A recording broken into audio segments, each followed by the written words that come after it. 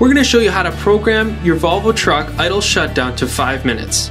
Connect your diagnostic equipment and turn the key on.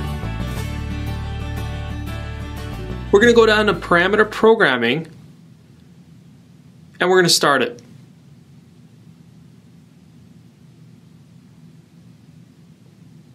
We're going to click Vehicle ECU.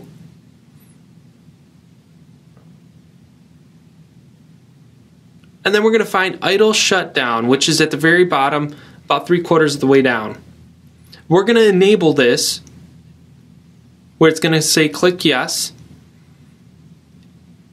And we're going to program the seconds to 300 seconds, which is 5 minutes. We're going to click continue, program.